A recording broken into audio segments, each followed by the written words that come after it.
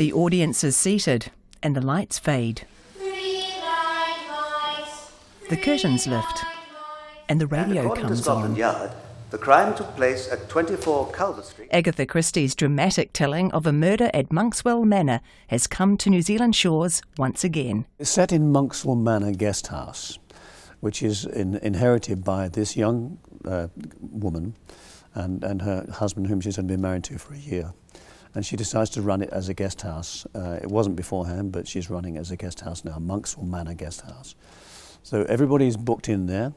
A blizzard occurs in the depths of winter.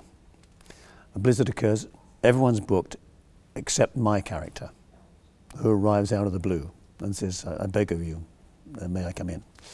Because his car's trapped in a snowdrift. This is Mark Winter, who plays Mr. Paravicini. Who is the mystery man. He says himself, I am the man of mystery. But now I tell you this, from now on, there'll be no more arrivals, no departures. By tomorrow, perhaps even already, we are cut off from civilization. Soon after that, by the way, there's a knock on the windows and there's a policeman there who's come on skis to investigate what's going on here, because there's been a murder down at Longridge Farm, and he picked up some information on a notebook that was left behind accidentally, and he understands the next one could be here because that was another address written on the notebook. So he comes here to find out, is there somebody who's a killer? You know, you don't know. And it could be any one of these people. Well, my name is Jonathan Taffler, and I am in New Zealand directing the Mousetrap, which has been running for a little while in my home country of the United Kingdom. A little while is an understatement, Jonathan. The play premiered on the West End in London when baby boomers were, well, just babies. Set in about 1952 originally, but not in this production. Moved it forward to the early 60s, about the winter of 62, 63.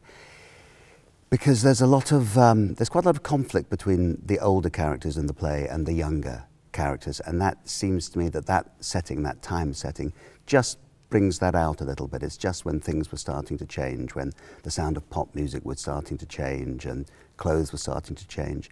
So I didn't push it all the way forward into the summer of love, 67, that sort of time, but just when it was on the cusp, just when things were starting to change. Jonathan Taffler's production played in South Africa before coming to New Zealand. Malcolm Terry, who plays Major Metcalf, says it was warmly received. The lovely thing for me with this production in Joburg was you expect the older generation to come and see a murder mystery. Yeah, of course you do.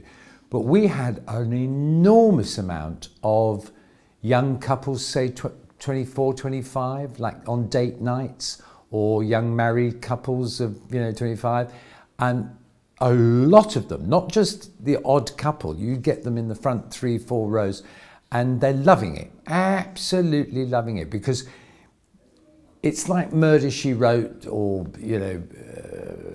Poirot, or murder mysteries are a strange thing. You want to know, who did it. Once the murder has happened, what is it, her, is it him? And that's universal, I think. So I think that's why the Mousetrap is so popular. It sounds like there could be a repeat audience. Mark Winter believes people are fascinated by a good mystery. I saw it in London. I didn't guess. And very few people do guess. And that's where I think she's very, very clever, because she wrong-foots the audience. That's a skill, isn't it, to be able to add twists and turns. Yeah, and Agatha Christie was schooled in a very interesting environment. She was born in Torquay, down in Devon, in England, and her father was a very wealthy man. They had, servants and all sorts. Sadly, his fortunes fell as she got older, but she went to finishing school in Paris and she was training to be a classical pianist, like her sister. But the guests that came to their house, some of them were Devon-based, were people like Thomas Hardy, the writer, so I think her ear was attuned to inventing stories from quite an early age. A good murder mystery won't last, though, unless the audience can take a vow of silence at the end of every performance. We ask you to please keep the secret of whodunit locked in your hearts. And you do hear people go, oh yeah, sometimes, yes, they do buy into it. Dame Agatha Christie, novelist, short story writer, playwright, poet and memoirist, died in 1976, aged 85.